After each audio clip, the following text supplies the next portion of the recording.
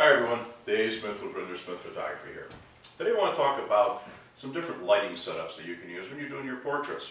Now we understand that a lot of you may not have a studio to shoot in. You may be shooting in a typical living room.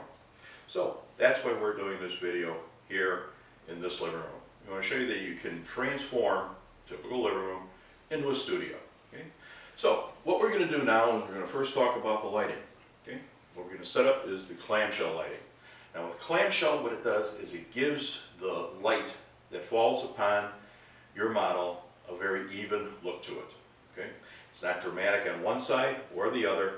It's a very nice, flattering, even light. So what we're going to do is we're going to take our strobes here, and we have these set up with soft boxes.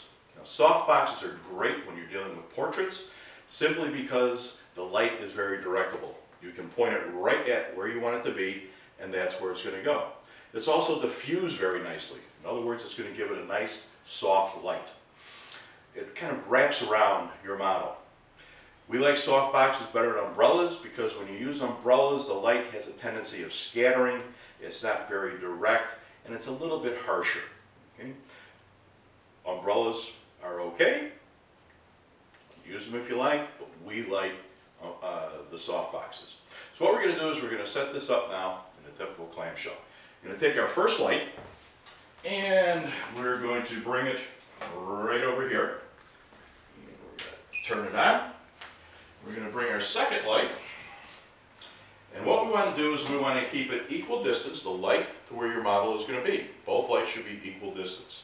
They should also be equal in height. Okay? So we're going to adjust this like this, and we'll turn this one on.